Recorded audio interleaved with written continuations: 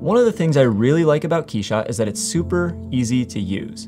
It doesn't take a lot of experience for someone to be able to produce passable renderings or animations. Now today I want to talk about animation, and specifically the camera path animation. Most of KeyShot's other types of animation are very simple. They move either the model or the camera in one direction typically. Now the camera path is a little bit different. It actually allows you to create a custom curve in 3D space to move the camera along, almost like a roller coaster car that's on a track that you get to design. Now, one of the downsides of the camera path is that some people can find it a little bit difficult to control, either hard to keep your model centered in frame or hard to update it. And today I want to go over some best practices and ways that you can get the most out of KeyShot camera path animations. Let's go.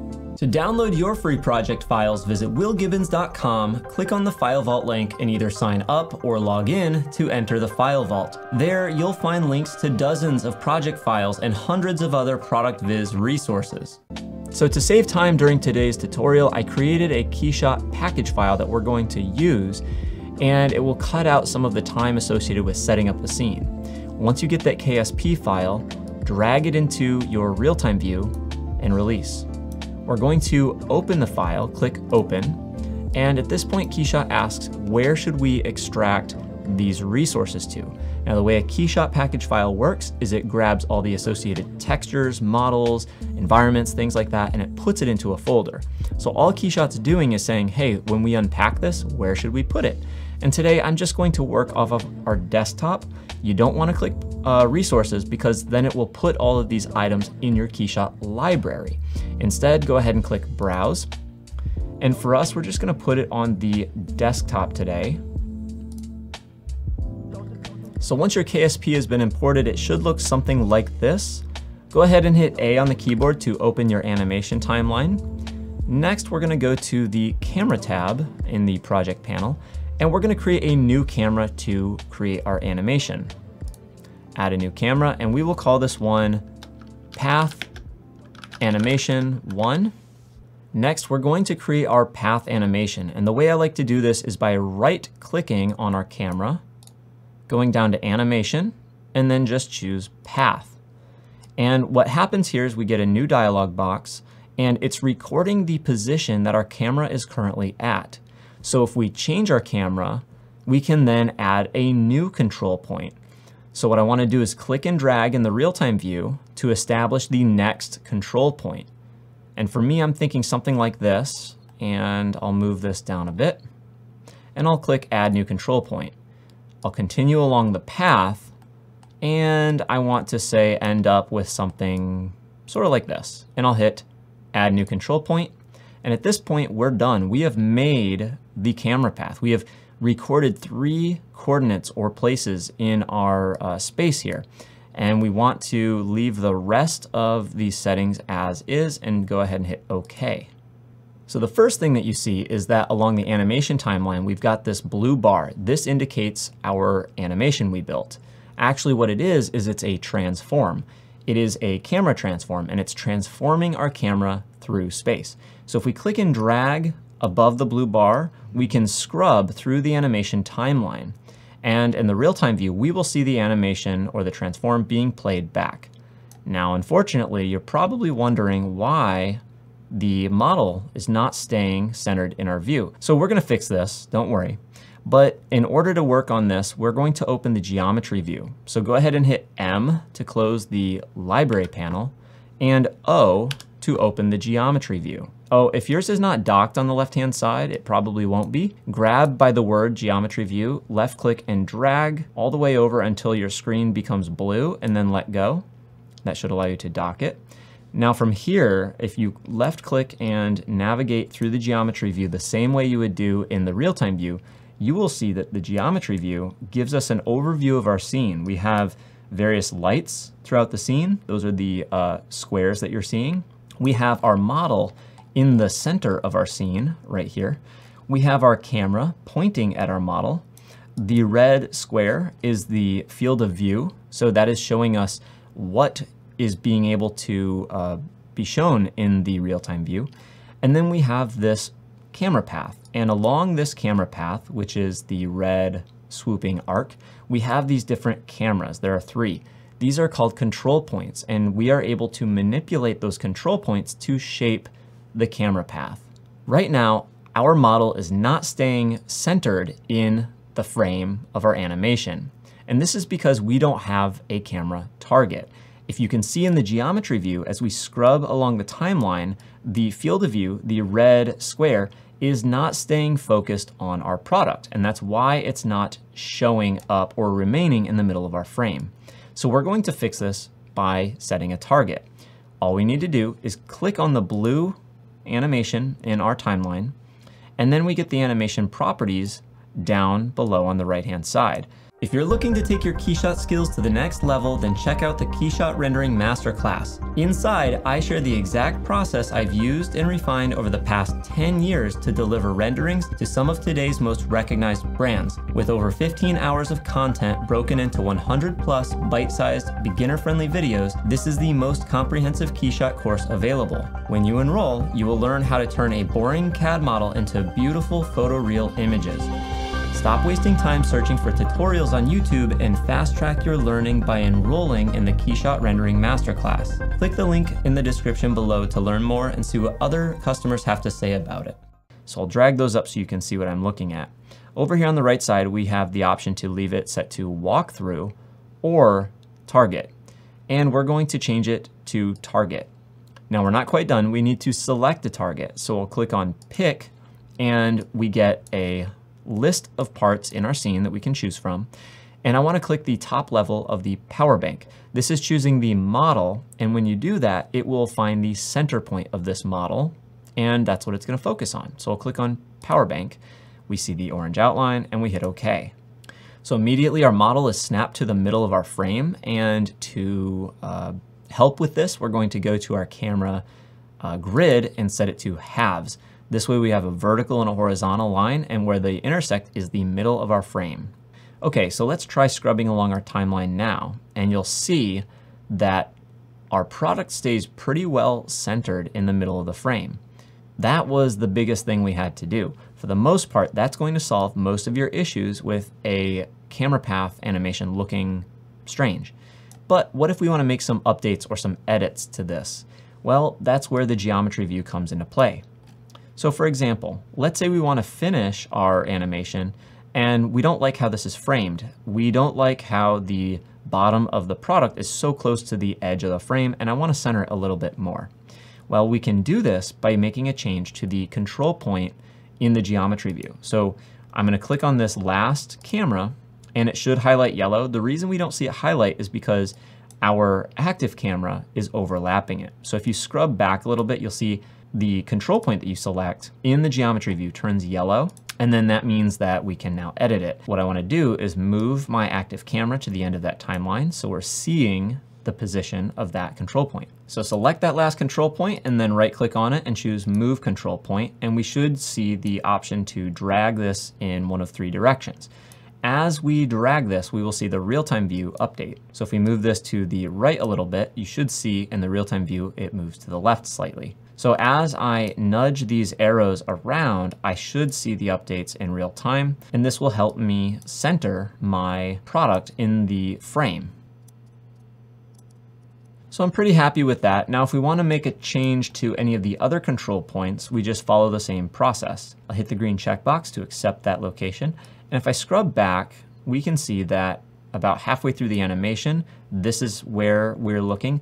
If I want, I can move this control point the same way, select it, right click, move control point, and we can see I could kind of move this down or over, maybe further away. If you make a big arc over your product and at one point the camera becomes vertical, like up and down, it will cause an unwanted effect in which your camera will spin a 180 throughout the animation. So I'm going to go ahead and see if I can reproduce this. Let me go ahead and get a little closer. I think that'll do it. What happens is if we play this back, you'll see that in the real-time view, it does this weird rotation that I don't totally want. That's not horrible, but in the geometry view, you can see what'll happen is at some point, the camera becomes vertically oriented. Right here, our red camera is up and down, more from this angle. And as soon as we pass that vertical, once it goes past vertical, it kind of swivels around, does a quick rotation. So if you're not careful, by taking this arc over the product so that your camera becomes vertically oriented, that's where you can get some strange, chaotic rotation that you're not going to want. My biggest suggestion for you is try not to let your camera path orient the camera vertically. So in this case, to avoid it, what I want to do is move my camera so it's not quite so high up and down at a lower angle, maybe a little further away. There we go. So I'm happy with this. If I scrub through the timeline, we can see we are basically doing this kind of complex rotation and orbit that would be really difficult to do if we were not using the camera path animation. And the one thing I noticed that I don't really love about this, if you watch in the real-time view, right here it pulls out, then in, then out again, and it kind of looks weird. I don't really like that. I kind of want it to not look so jarring. Like I want it to have a nice smooth arc. And the reason it's looking like that is because the distance my camera is from the animation here changes. Our camera gets a little bit closer, then a little further, then a little closer, then a little further. So the way we can work with addressing this is by changing the tension on the path. So if we look down in the settings on the right, the properties for this animation, we have the option to change tension. If I take tension all the way to the right, the camera path becomes just a straight line between 2 points. And this looks really unnatural. If we take it to its default setting of 0, it's what we started with. And it's not too bad, but I don't love it. And here's what I find helps a little bit. If we go the opposite direction, watch in the geometry view, what happens is I drag the tension to the left, it kind of bows our path out. If I go ahead and move along this path now, in my mind it looks a little bit smoother. It's not perfect, minus 0.5, maybe minus 0.3. You can play with that value to see exactly what you like. But to me, it smooths things out quite a bit. And of course, if you really wanted to, you could add another control point just to move it further away. I try to keep my camera path animation curves as simple as possible. I try not to add more than 3 control points. But if you need to, you can always go and right-click on a control point and choose Add Control Point After. So at this point, you can see what that did. It kind of created a weird wobble in our animation. And this is why I try not to add them after the fact. It can look a little bit weird. But of course, we can always go in and move this control point. So let's say I want to pull this out a little bit. You can play with it. If we take some of the tension we put on there or took away out, that'll smooth this out quite a bit as well. So now our camera's not coming in so close before finishing. I just preferred the way it looked before, so I'm gonna right click on this control point and delete it. So now we're back to where we were. And I'll use my negative 0.3 to take away a little bit of tension on there. So generally speaking, those are the big steps. Now, if we wanna take this up a notch and make it a little bit more interesting, we can also do something called motion easing. That's down below the time settings. Right now it's set to linear, meaning it moves the same speed all the way through. And if you want to play it back, you can always hit this play button to see how long it's taking to move through that animation. If we don't want it to repeat, just click on this little button here, the loop button, turn that off. Now what I want to do is change the motion ease from linear to custom. We're going to put a S-curve on this, and this is going to be akin to speed ramping. This will make things, when they go fast, then slow, then fast. This is basically what we're doing. Now in this little box down on the right, we're going to take the first control point, this Bezier handle, hold shift and drag it down and to the right, and then do the same for the other Bezier handle. This creates what's called an S-curve. So the way to interpret this green line is that to the right is time on the x-axis, and then on the y-axis is the position. So once we've added our S-curve, if we scrub through our timeline, you can see that it starts out slow and then it kind of speeds up in the middle and then slows back down toward the end. The more aggressive you make this S-curve, the faster it will go in the middle. So the more vertical this green line gets, the faster it goes. So if we play this back now, it's going to snap from one position to the other. Now I'm going to speed this up just a little bit, and the way we can do that is grab our blue box in the timeline, and I'm just going to drag it down to 4 seconds. So now instead of 5 seconds, it's only 4 seconds long. Cool, so I'm happy with this, but there's one major limiting factor that you might have noticed, and that is that once we established a camera target, our product stays centered in the frame, meaning it's always in the middle. What if I want my product to be off-centered so I have room to add some text callouts or something like that, which is a pretty common thing to do. We're gonna go on over to the scene tree, hit Control-1 on the keyboard, and that's gonna add a cube to our scene. We're gonna go ahead and take our cube and grab under the advanced option here, click on this crosshairs, and then choose the power bank once again. Now we're gonna click on this snap to pivot to snap the cube to the middle of the power bank. And lastly, I wanna scale this cube down a little bit. So in the scale properties under the scene tree, I'm just gonna pull that down a little bit. There we go. So at this point, what if we actually made our camera target the cube and not our product? Well, we can also do that. We can click on our animation and change our target. So click pick, and then this time we're gonna choose our cube, and I'll hit OK. But what if we move the cube now? I can go to the scene tree, grab the cube, hit the move tool, click on global to make the axis in the right location or orientation. Now if I drag this to the right and hit OK, and I adjust my timeline, you'll see now we have snapped the cube back in the middle of the frame, which pushes our product off to the left. This gives me the control I need to still have the same path of motion, but control how the object is framed up. We can push it all the way off to the side or whatever we need. Now we can take it a step further and actually animate the position of that cube. So let's say we want to start with our product off center, but finish with it centered. Go ahead and move that cube over a little bit further. And when I, again, scrub the timeline, it updates, great. So the product is now off to the left, but I want to finish it not off center like it is, but centered. Very easy to do. All we do is animate the cube. Grab the cube, right click, add animation. Sorry, that's off screen. We're gonna choose translation. Go ahead and set the translation Y to 0. And in this case, we wanna just translate it along the Z axis, so left to right. Right now, the translation's happening over 1 second, so let's drag it out to a full 4 seconds so it matches. Now, all I need to do is change the translate Z value. So if I try like 20 and hit enter, now it pushes it further in the wrong direction. So I'm gonna choose a negative value for 20, maybe minus 25, close enough for me. So that's pretty much all we need to do. And we could, you know, make it move up or down or whatever. But now what's happening is if we go back to the beginning, we're starting with our product off-centered, and we still have our path animation defined as we want with the custom curve. And we also have that cube as the pivot moving our camera in the right location. If you want, you can actually have that cube's speed curve match that of the original camera path. And the way we would do that is actually go to the first camera path that we made. We can right click and copy the curve down here where the green S is. Go to the cube, change it from linear to custom, and right click and paste curve.